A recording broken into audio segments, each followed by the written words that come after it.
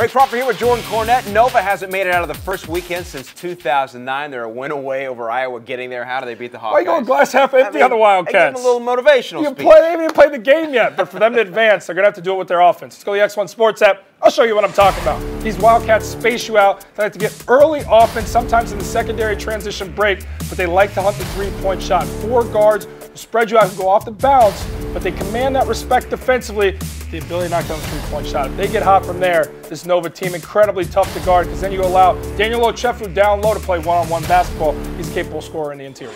So, Jay, Iowa obviously comes into this one after a big emotional win. So what's the blueprint in beating the Wildcats? Well, you know about Jared Uthoff, you know about Peter Jock, but the supporting cast, Adam Woodbury finished in double figures in the win over Temple today, but Anthony Clemens has to be better. Mike Gazelle has to be better. These two combined for 10 points. It's not enough. You're going to have a lot of offense, a lot of points generated from Villanova. Can you match them to keep up in this game? Well, everybody's going to have to elevate their play. And the focus, the spotlight will be on Gazelle, and it's going to be on Clemens. You know, sometimes we forget, the Nova was the #1 team in America for a while this year. I like them going on. Who do you like? Well, I'm surprised Iowa got past them in exhilarating fashion beating Temple. I didn't think they'd get this far. I think they've kind of done enough in a lot of people's eyes, and I think they're going to come in and be overwhelmed by all the weapons and how fast the pace is from Villanova and how quickly they can light up that scoreboard. I've got Nova moving on. All right, we both like the Wildcats. We're previewing who's got next all the way to Houston. Yeehaw, here on Campus Insiders.